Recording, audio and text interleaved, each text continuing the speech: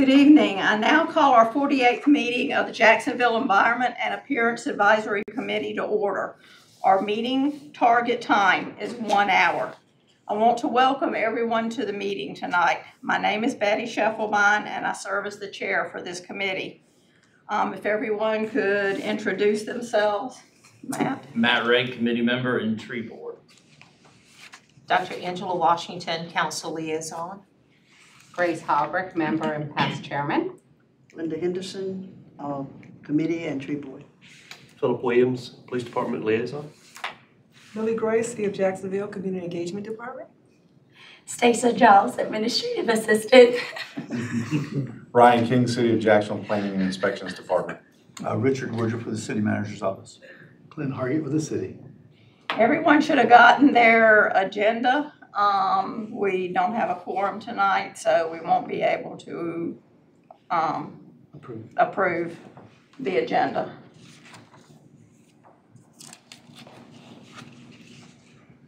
Okay, minutes of the April 2019 meeting were provided for your consideration.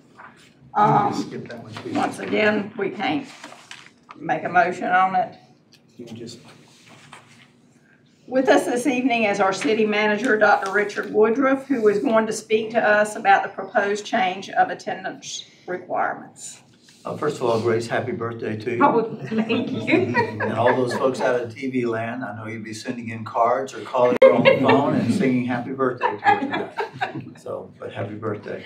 Thank you. So, several years ago, the mayor and council considered matters having to do with attendance, and we also considered the overall structure of our various advisory boards. Many of you were on the advisory boards at that time, and you remember the restructuring. One of the items that occurred at that time was the establishment of an attendance policy.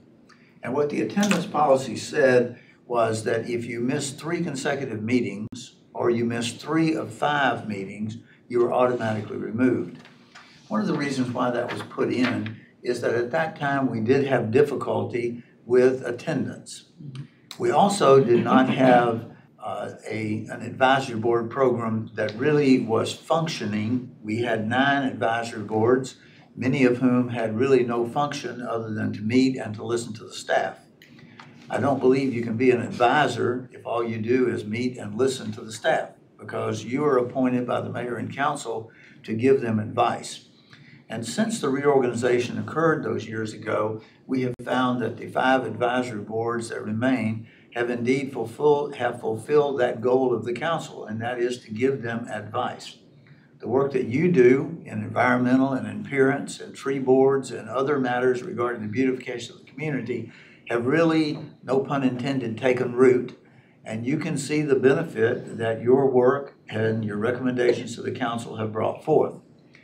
In the past several months, we've had a number of council members contacted by members of their committees, Dr. Washington being one, where what we had was people who feel like that the attendance doesn't recognize the reality of working people, that many of you have day jobs and that you have obligations. Sometimes those obligations take you out of the community and create a conflict with the night that you're supposed to meet. Council considered several options to address this at a workshop approximately a month ago.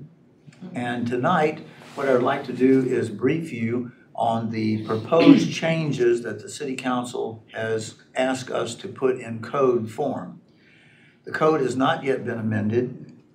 As scheduled, it should be amended with the vote of the council on Wednesday of this coming week, August the 7th. So what I'm going to tell you is still theory. I think it will become reality, but it doesn't become reality until the City Council votes on it roughly a week away. First of all, the attendance policy is going to be changed so that there is no attendance policy. What that means is that the current rule, if you miss 3 straight or 3 out of 5, you're automatically removed. Well, the policy will be changed where there's no automatic removal because there is no required attendance. We believe that most members of the committees are now attending as often as they possibly can. Yes, people do miss, just like this evening we don't have a quorum, But we do know that several members of this advisory group contacted Glenn today or earlier this week to say they were out of town on business. Well, once again, under the current policy, that would be counted as an absence. Under the new policy, it will not be counted against you. The second thing, currently you're appointed for 3-year staggered terms. Your terms, when you come up for reappointment, will be 2-year terms. So for example, if you're in the first year of a 3-year term, you will serve out that 3-year term. Then, if you're reappointed, you will then have a 2-year term. Attendance stats will be reported. Obviously, Dr. Washington's with us tonight. As the liaison, she knows who is attending and who is not. But approximately 60 days before the end of your term, the city clerk's office will provide data to Dr. Washington that says this particular member, pick a number, out of 15 meetings, was there 14 of the 15. Or out of the 15 meetings, this member was only there 6 of the 15 meetings. That will give her, in this case, Dr. Washington as a liaison, the opportunity to decide, should I recommend the reappointment of that person? Because, once again, as the liaison, part of her role is to report back to the city council, not just the functions and programs that you're doing, and not only transmit to you the desires of the full council, but her role also is to decide and recommend to the council who should be members of the Environmental and Appearance Committee. So again, her role will then be to formally recommend to the rest of the council. If a person wants to be reappointed, that person, and in this case, since it's Grace's birthday, Grace, I'll use you as the example. When Grace comes up and she wants to be reappointed, she'll contact Dr. Washington. City Clerk's office will in turn contact Dr. Washington with Grace's attendance record. Dr. Washington will then make a determination, is she going to recommend approval for reappointment and or not? I'm sure in Grace's case it would be yes. And then the city council will make a final decision. We believe that this is a step in the right direction to show that we do recognize that as citizens volunteering and giving their time, that you have other requirements and other demands on your life. We also know, though, that it's important for the advisory boards to have as large of attendance every time as possible. To review very quickly, on August the 7th, which is Wednesday of next week, we expect the mayor and council to change the city code. It will remove attendance requirements immediately. Number 2, it will also change future appointments to 2-year terms. Number 3, attendance stats will be taken within 60 days of a person coming up for reappointment. That person will be notified and that person will be asked, do you want to be reappointed? If you do, you need to contact your liaison. Stats will be provided by the clerk's office, attendance records and so forth, and then the city council will hear the liaison, in this case, Dr. Washington's recommendation. Any questions or thoughts about these changes? All right, who has the second question about the changes? I have one maybe to discuss. So say, for example, if you have a member, regardless if it's on my committee or another council person's, and that person had a particular extenuating circumstances, but they're interested in having a reappointment, would it be feasible for that individual not only to make their wishes known they want to be reappointed, but also to indicate, because of whatever, I've had an extenuating circumstances, so in debating whether or not I'm going to be reappointed, please take this into consideration. Absolutely, that's an excellent example. We would hope that you as members would always contact Glenn as your staff liaison, Lily as a staff liaison, or Dr. Washington as the council liaison to let them know why you're not going to be in attendance. Now, as I said this evening, we have several members absent. Those members did, in fact, contact Glenn. Glenn has informed, I believe, Dr. Washington on why. I know he has informed me. But it is, what's the old saying is this: the only person in my life who has the right to think I'm clairvoyant is my wife. The rest of you have to tell me what's going on. Matt, I'm sure that's the same case with you, is that correct? Indeed. Okay. But communication about what's going on in your life is important when you serve on an advisory committee, because we do count on people being here. Good suggestion. Other thoughts or questions on the changes? How do you feel about them? I think it's good. It's good. Well, I'm sure Dr. Washington will speak to the council when this comes up on Wednesday of next week. It's probably on the consent agenda, but I would hope that she would share your feelings to council members before the meeting. So I don't get an opportunity to come and be with you, so if you don't mind, while I was on the agenda just for the changes, I'd like to update you on a few other things that are going on in the life of the city, if you can give me that courtesy. We mentioned earlier tonight, Betty made the comment that Gum Branch is looking really great from a paving standpoint. I'd remind the public that while those roads and streets are inside the city, roads such as Gum Branch, Henderson, Hargett, Western Boulevard, 17 are not actually city roads, they are DOT roads and streets. On the other hand, the police department and the transportation department work very closely with the DOT, and it's through their efforts that we were able to get the work accomplished on Gum Branch. So the DOT is doing it, but it was through statistics, it was through encouragement, communications, that the DOT moved it up on the paving schedule. And I have to admit, it is nice that we don't have to worry about your front end alignment every time you drive on Gum Branch. That's really going to be nice when they finish it. On the other hand, Hargett is still, Henderson is still under construction. As you know, on Henderson, the city had a number of water and sewer lines that were in the road, and we had to replace them. So the work that's gone on the last 4 or 5 months there has been for utilities in the ownership of the city to be replaced and repaired. We are patching those repair points. We will not see the DOT resurface Henderson, though, for about 5 to 6 months, maybe 7 months. What will happen is all the barricades and wonderful orange barrels will disappear. People will drive on all of the bumps and things that were there and the new bumps we've created by putting in the pipes. But the reason why we don't immediately resurface is it doesn't matter how well we pack the trench, there's always settling. So what we don't want is to immediately come in and resurface and then the settling happen and all of a sudden you're driving down the road like this, because Philip Williams, who's sitting here, he'll say, I wonder what's wrong with that driver. So by letting it settle, then when the spring comes and the DOT comes in and resurfaces it, they will add extra asphalt to that little settlement, and then we will have a very nice, smooth road. As you know, several years ago, we did the same thing with Hargett. So if you think of it now, by this time next year, you will have a very good road system with Hargett, Gum Branch, Henderson, and Western all resurfaced by the DOT. Any questions on road projects of any type?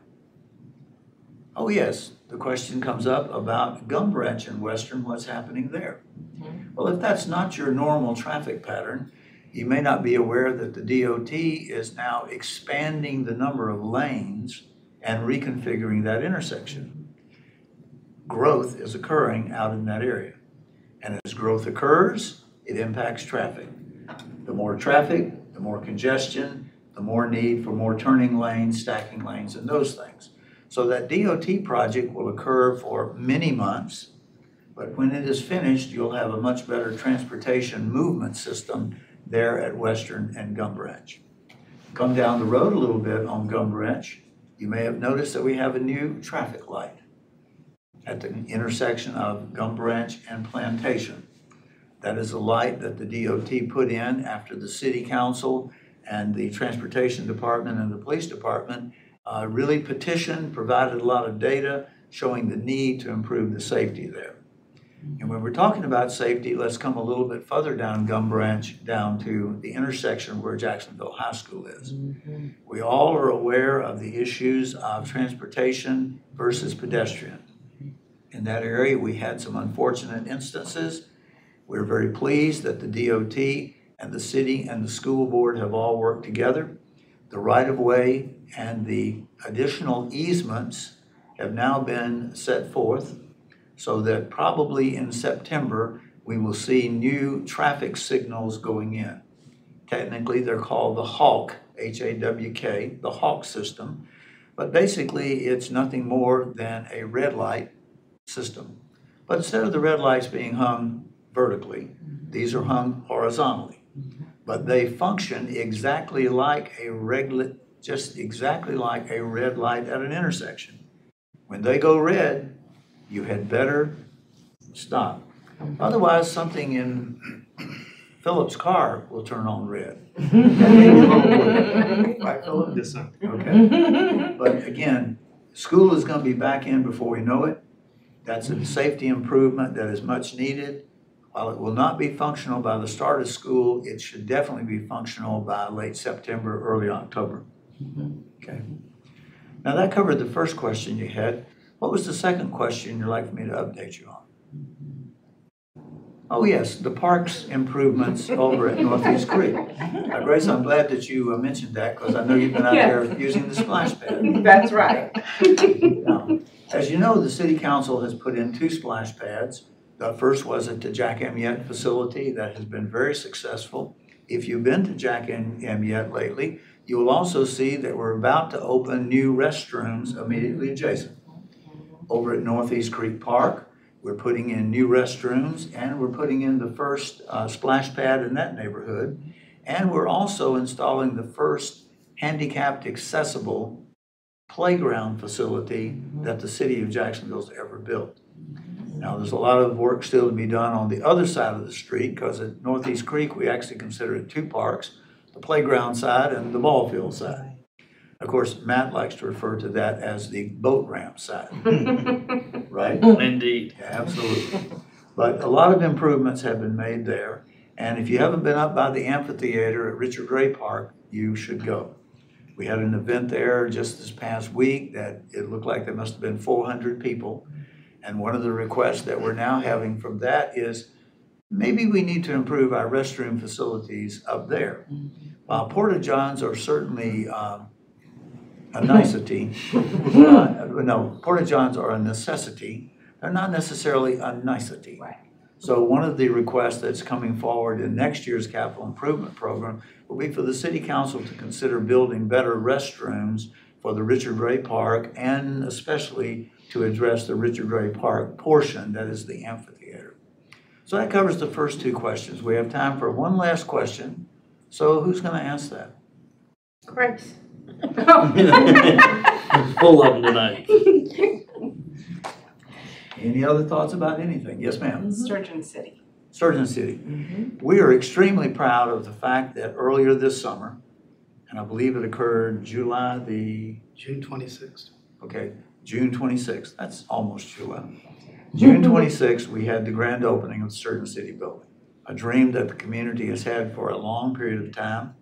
Collaborative effort between the city council, the Tourism and Development Authority of the city, and certainly the Sturgeon City Board and so many citizens.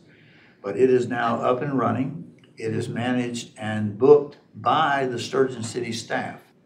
So if you're thinking about, Grace, having a great big birthday party and you're looking for a fabulous place that can house 450 to 500 people, call the Sturgeon City number and I'm sure they'll be happy to book it for you. We even allow live music and dancing down there, Grace.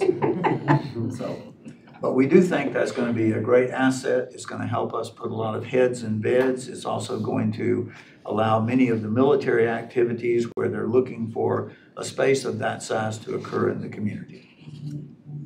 Anything else you can think of? With the recent installation of the red light at Plantation and Gum Branch, approximately how much nowadays does the installation of a red light cost? Around $250,000. They're not inexpensive at all. Now, on that particular one, because the city had some surplus equipment and because the city staff was able to do a significant amount of the work, then we did not have to hire a contractor as much as we normally would, and therefore that particular intersection did not cost that much. But a typical intersection is going to cost you $250,000. Any other thoughts? I know you have a lot of other things you want to accomplish before the hour is completed. Thank you very much for letting me join you. At this time, if you don't mind, I will exit the building. Thank you, Dr. Woodruff. Thank you.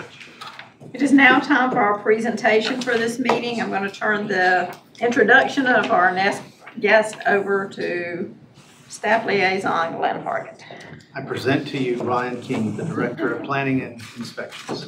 Good evening, everybody. Thank you for having me tonight. I don't know if I'll be able to top Dr. Woodruff. I wanted to go in front of him, but I guess I didn't get to set the agenda tonight. So,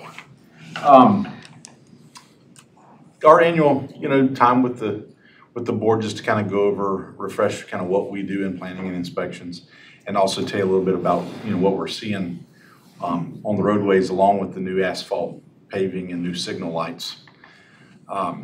This department, it's kind of two divisions. We've got the planning and permitting office, and we have the building inspector. So we are responsible for issuing permits from going into an existing building all the way to a major new commercial or residential subdivision. And then after those permits are approved and construction begins, our building inspectors go out and inspect to make sure that it meets the North Carolina building codes. We also schedule inspections for both fire in some of their regular routine inspections, as well as zoning code enforcement, who go out to ensure that the zoning compliance is in place with the permits that we've issued. Some permit types that we see basically on a daily basis: certificate of occupancies or change of use, change of ownership or name. So if you want to occupy an existing tenant space, you need to come to City Hall and make sure that the zoning allows you to be there. Make sure that you're not proposing any changes that would not be allowed by the building code, and work through those processes. And in some cases, you'll need to get a building permit to make those changes to the building. We like to have that because, especially before you lease or buy something, that way you can make sure that there's not going to be any hurdles for you. So, or at least if there are any, you kind of know them up front, so that you don't buy a building or move into a building only to find out that you're going to have problems. So that's kind of the very first step that we tell people: come see us and let's make sure that all that can be worked out. We also take in stormwater plans, although we're not directly responsible for reviewing those. It comes through our review process. Driveway permits. This is one that a lot of people probably don't realize, but if you want to expand on your driveway or build a new driveway in the city of Jacksonville, there's a driveway permit that you're supposed to obtain to make sure that you're constructing that in the right of way per our standards, because that is an area where the city maintains. We want to make sure that you don't ruin the infrastructure before you go back with your own. We want to make sure that it meets those standards. We administer the unified development, and part of that is zoning permits and home occupation permits. We allow home-based businesses. There's just certain criteria that you have to meet, and that requires that you come down and see us and obtain permits in order to have a home occupation. We also deal with floodplain management. So we don't have a lot of areas in Jacksonville that are typically impacted by floodplain permits, but that is another thing that our office looks at to make sure that you build higher than the flood elevation. So make sure that you don't have flooding ruin your improvements that you're proposing to install.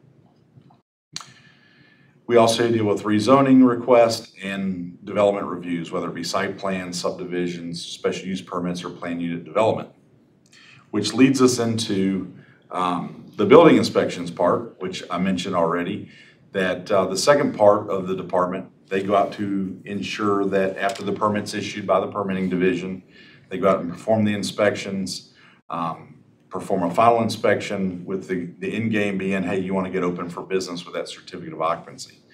Those staff also assist with disaster recovery efforts. So after Hurricane Florence, after the main part of the storm was over, they came in and helped perform damage assessments, which was vital to kind of turning in, estimates to FEMA.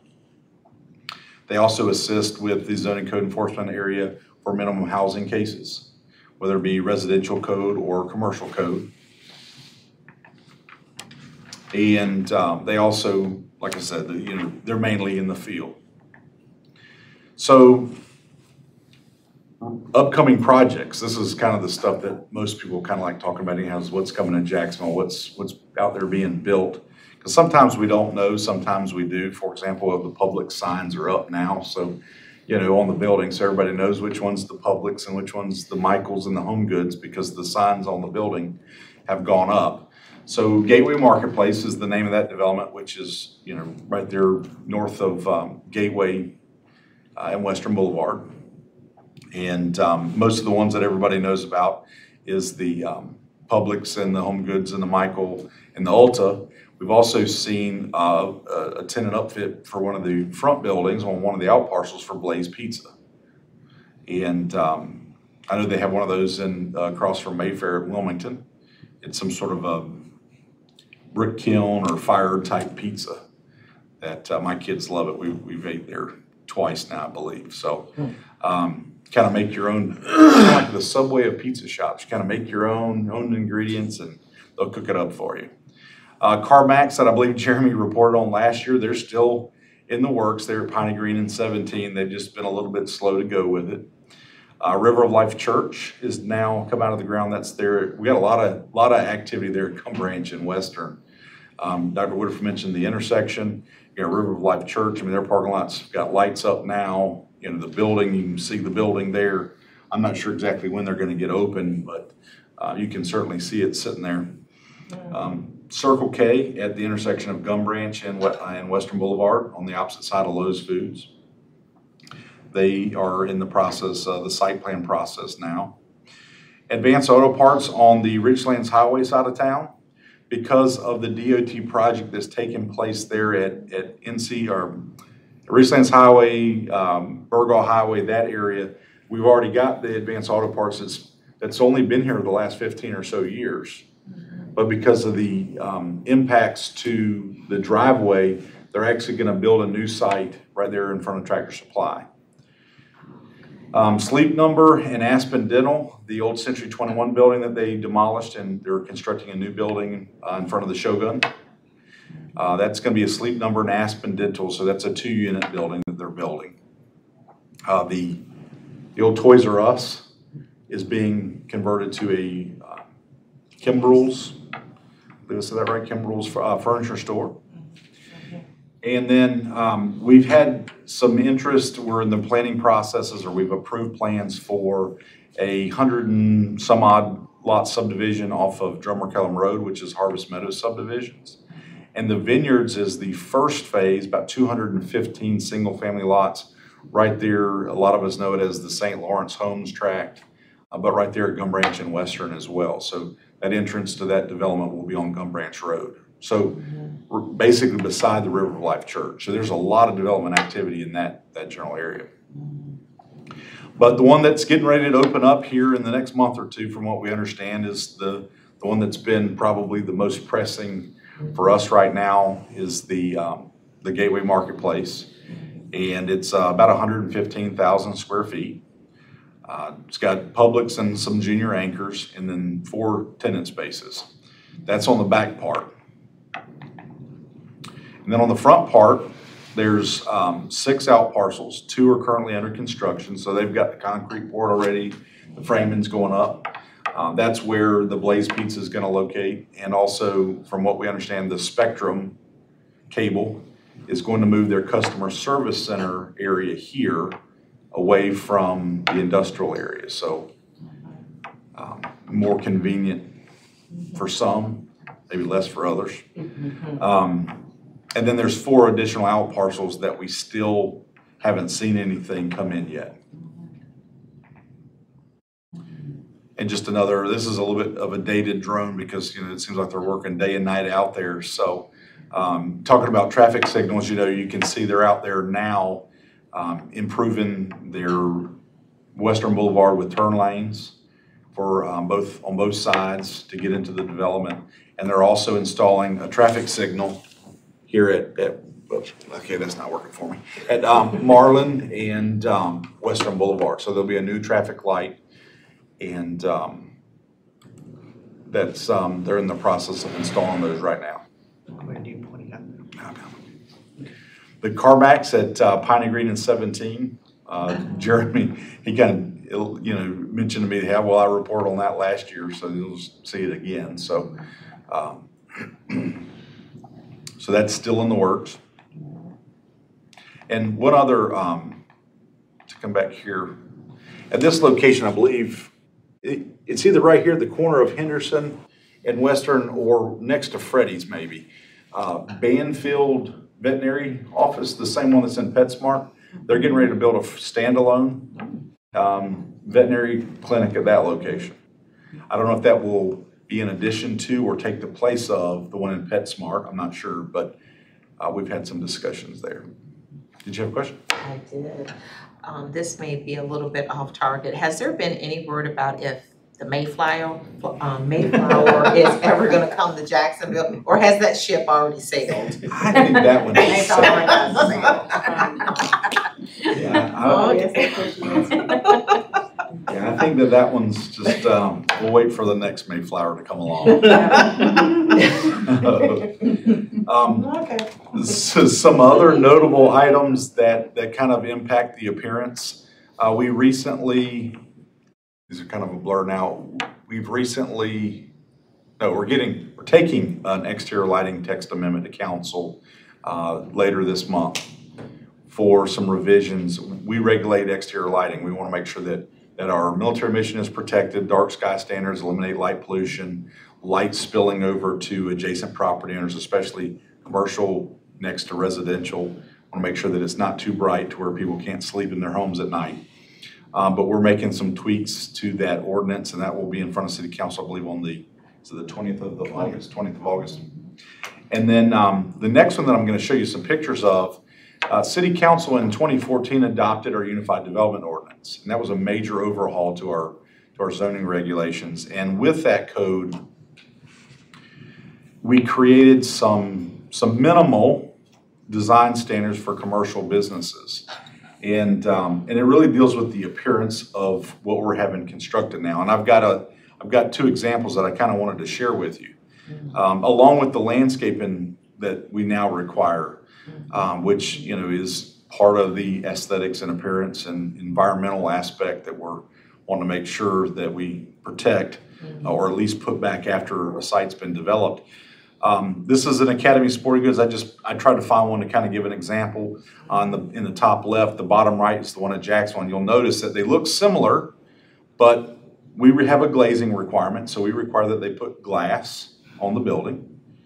And we also have that you basically differentiate and create some breaks in the building wall. So you can see, instead of just being kind of a flat with an entry, we've got the towers on the ends, and just to kind of break up the massing of the building.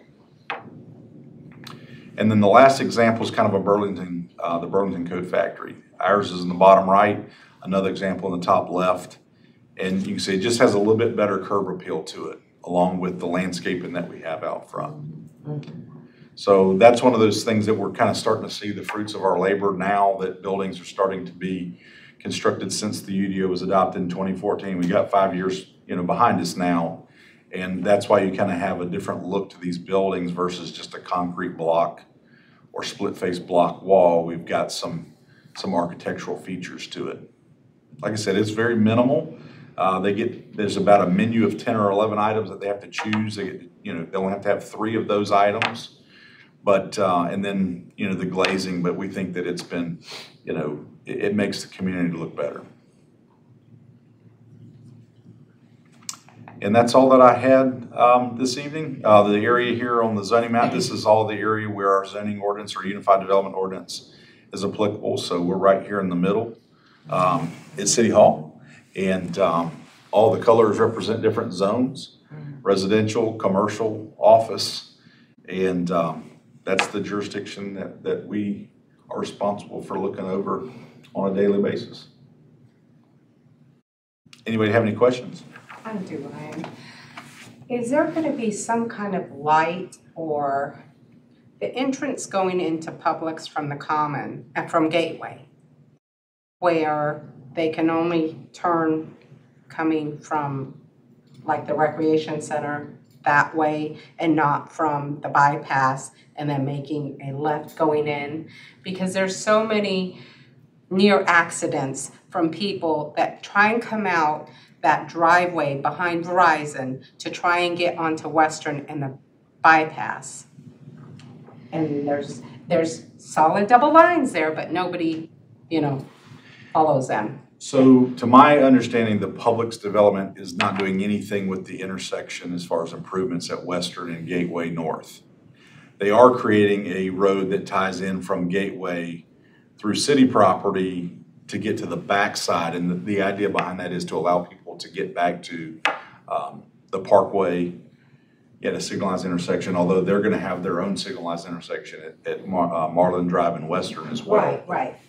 But is it just going to be going out on Gateway there, or they're going to go both ways? If you're talking about the new road that's coming in for the Publix shopping center, Yes. that will be a full, you can go left, right, in and out. That's not restricted this time. However, the long-term plans, the Parkway is going to go and extend over towards the Ramsey Road area, and that whole area may change once that comes to fruition. But in the short term, it will be a full movement into that driveway on Gateway North. Thank you. I've got a question, Ryan, just because I was driving down there before this. Shoreline Drive, there's still a bunch of dark doors down there. What's going on with those? That's a great question. The FEMA Hazard Mitigation Grant Program is something that allows people to sign up for basically a FEMA buyout. And we had, council basically stipulated that we can't tear down 2 units of 4. So in order for us, let me back up. In order for the program to work, the city has to agree to take part in the program. The city has to agree to upfront the money. The city has to agree to take over the land and leave it open space in perpetuity, but would be reimbursed for the expenses by 75% by the federal government, 25% by the state. So city council said, yes, we wanted to participate. We opened that up for all of our citizens that were impacted by the flood. We had 4 buildings. Let me make sure I get this right. We had 4 buildings that signed up, I believe it was.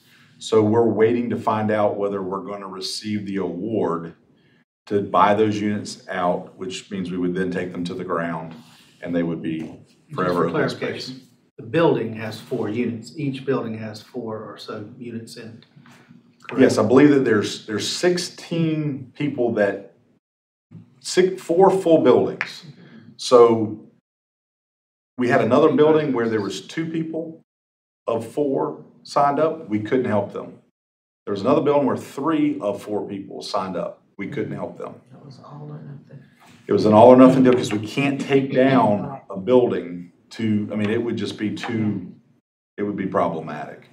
So we're hopeful that 16 units, 4 buildings, we will be awarded the grant to tear those buildings down. So those residents there on Shoreline and the owners of those buildings on Shoreline have been very, very patient. I mean, I don't know that I could be as patient as they've been.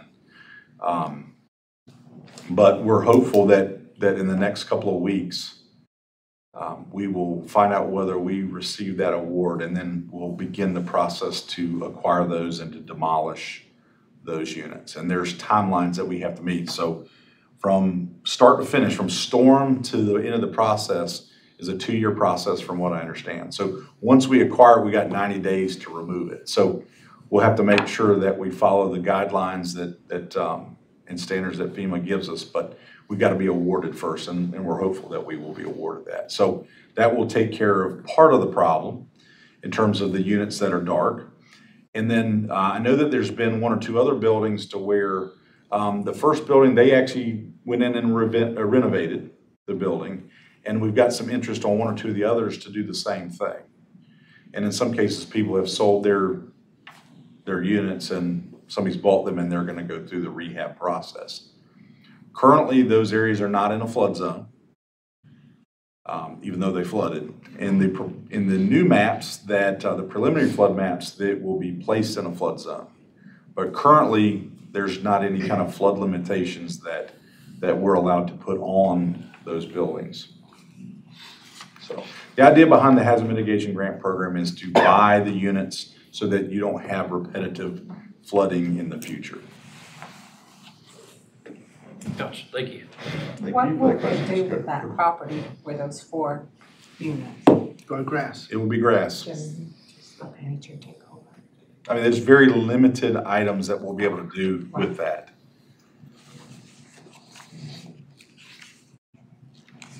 All right. Thank you for having me. Look forward to being back with you next year, and Thank you, Ron. happy birthday. Thank you. Thank you, sir. Thank you. You're right. Thank you, Ryan. If you will, I'll just go ahead and continue on then. We would call on now Gina Webb for the recognition subcommittee, but I'll tell you that obviously, as you mentioned, she's out of town. The recognitions that you folks voted on at your last meeting, which you remember was in early June, and we did not have the time to get it on the agenda for the city council meeting that was later in June. And so consequently, it will be presented the August 20th because the council did not meet in regular session during July. So those will be there on the August 20th session. We welcome all of you being there. If you cheer things on, we will send you a note.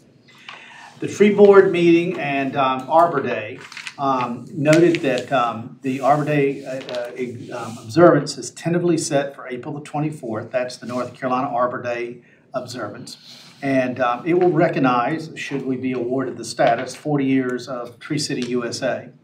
And there's been discussions amongst the tree board members about some desire to do special things, not have a single observance, but to, for instance, plant something at, schools within the city during the month of April, or to have something each week or something there, or have other observances. So we welcome ideas there as to the location of the actual observance. Some have proposed the Sturgeon City Environmental Education Center. There was a discussion about having it at Riverwalk Crossing Park. Of course, you'd be, a bit weather dependent there. And Northwoods Park Middle School. Northwoods Park, though, does not have any public space within it right now. They lost the gym, as most of you know. And but there's a lot of interest since that was the first tree planted by the Beautification and Appearance Advisory Committee, the Beautification Commission, Beautification and Appearance Commission, excuse me, back when 40 years ago, to go back there. And there is a specific tree there that was part of the Beirut observance trees, because that's where the school helped to really jumpstart that effort. So we welcome conversations with that and want to talk about it. I want to mention to you about the state recycling effort. At the last meeting, we mentioned to you that there was a new list from the Sunoco folks about what's recyclable, and it's in your packet. But we also brought to you the idea about what the state's going to do. They want to have, they were motivated to this by the people who were talking about the increased contamination cost. As you know, the city has to pay when there's garbage that goes across the scale, obviously, and when we put it in recycling and they determine that too much of that load is contaminated with non-appropriate items, we have to pay for that load to be disposed of. So that's a cost that accrues to the city.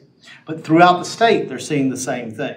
And then recycling news, particularly about China and things of that nature, no longer taking the items that are generated in the United States, and residents getting confused by the various lists that are out there. So the idea with the state was to have a unified list, and you folks saw it first. We were one among the first communities to get that list. And they're going to create campaign materials and do things like that. There's going to be social media posts. We're going to post it out, and hopefully some people can, echo those posts and repost and such there. And it's going to be from September 9th through November 15th. And November 15th is America Recycles Day. Does anyone know what today's date, though, recognizes in recycling? Today was the day that the famous barge that was of garbage that started in New York City and was headed for North Carolina couldn't find anybody that would take it. And this was the day that it finally got declared a disaster, and the court ruled that New York had to take it back. And it was that barge trip that led to the whole concept that we needed to do something about overflowing, landfills and to do recycling, and that's when that started. So that was 1985. So quite a thing there. So this is it, and we do want to just quickly, remember this was the old list here. These are the new lists that you're seeing here about what it can take. Notice that on those plastic items as it was, no pumps, you've got to empty and rinse them. Cans, they asking you to empty and rinse those. It's all cans, no, glass bottles and jars. Before, you remember it was brown, then it was green, then it was clear. Anyway, you can take them all now, but it's empty and rinse. Paper, cartons and cardboard, you flatten the cardboard, please. And no food contaminated cardboard. And these are the things that you cannot take. And notably in there, aluminum foil, batteries, clothing, diapers, disposable cups, even though they have a recycling symbol on them, they're not buying them. And they can't be done. Electronics, the city is able to take electronics on certain pickups. We've had that. Just call sanitation, they'll pick up most of your electronics. Anything that's been tainted by food, that's why the pizza boxes can't be picked up, and the box from the Duck's Donut, things like that. And the newest part of this is what the words that we've come to find is tanglers. Anything like with cords, Christmas lights, hoses, wires, because it gets in that machinery. Those of you who went out there that day and saw it, that was just death to those machines when that gets messed up in there. And toys. Cannot take the toys, and of course tires, there's a disposal fee that you pay anyway, so let the people that put the new tires on your car do that as it was. We will briefly do a census, the one city moment now, and then I'll do a census moment here real fast. This is a park dedicated to Matt Ray's father. And it came about, and it wanted to come after the city had won the designation as an All-America city. And so some folks that knew his father well and wanted to remember him helped to create this park that was called the Richard Ray Park. Well, many of you might know that those signs there's the plantings out there that represent the plantings from all over the United States, and those signs just have not weathered well. But today and yesterday and today, the new signs were installed. And so it took a while, and they had to get to them and such there, but you can see them. They're pretty substantive signs. They're of the same model that we used in the Labyrinth, and those have been out there now for 4 years and 5 years, and they are just really holding up very well. But the nice thing is the frames will be there forever. We can change out the porcelain parts in the matter there. This one is not a final installation. This just is showing the progress of the installation. But Lisa Miller of our staff designed these, and they represent what the regions are, and there's some great stuff. We have some drone photography there that's a part of that as it was. So that was part of what our one city is. I want to just mention briefly about the census, as we will be headed to the census here. In March, you'll be getting your cards. And we want everybody to encourage that fill them out as soon as you get them. Remember, you can fill them out by asking for something in the mail, or you can take that card and go call a phone number and report yourself, or you can go online and use the internet to do that. I will just say that the census goal, obviously, is to count everybody listening. It's required by the Constitution and used for money distribution. And we lost basically $1,623 in federal funds for every person not counted in Onslow County, and $205 in funds per year for the decade of state funds for everyone that was not counted. So if you look at what the fact is of how many people we think were not counted accurately in Onslow County, which was 22,000, that's $357 million over the decade that was not counted here. $45 million of state funds lost because we didn't get that 22,000 people counted here as it was. So that $402 million, think what we could have built in schools, and think what things could have happened. Lily's program that one of her keystone programs she administers is community development. It's totally based on the size of this city that we get to be an entitlement, and if we're not. The other part is that Jacksonville, well, the state lost a chance for another congressional seat, but Jacksonville went from ranked 10th in the state to 14th. And so people such as Matt that deal with people looking for businesses and things such as that, they only want to look at, you know, certain ranking, you know this, Grace, too, you know, certain places. And there's an attention that comes to you if you're in the top 10 versus being in the, you know, the top 15 as it was there. But we lost enough that that went down as it was. So we want everybody to take the pledge to fill out your census and report that. And with that, Madam Chair, we have nothing more from the staff, unless Lily wants to say something or add to it or whatever. Just a reminder that on August 26th, we will have representatives from the School of Government here for the site visit for our Country Club Villas project, our neighborhood revitalization. Remember the pictures we showed last time? Yeah, we've already acquired 3 properties, but they're going to help us come up with a strategy for how to revitalize. So, again, that process is a 6-month process. There will be some opportunities to meet with board members and residents and so forth, and then a report will come out of that will go back to City Council to review their recommendations. We'll keep you posted. These are good things there. And, you know, your next meeting is October the 4th. And that meeting will have some stormwater, water quality issues and things such as that as it was. So we want to mention that. And obviously, Philip Williams is here, as you've introduced him at the front. He's going to be doing a presentation for you in December. And, you know, we'll also have some other activities for you at that time. Madam Chair, that's all I have. Okay, if no one has any more questions or there's no other business, we'll conclude the meeting. The meeting's adjourned. Okay, that's good.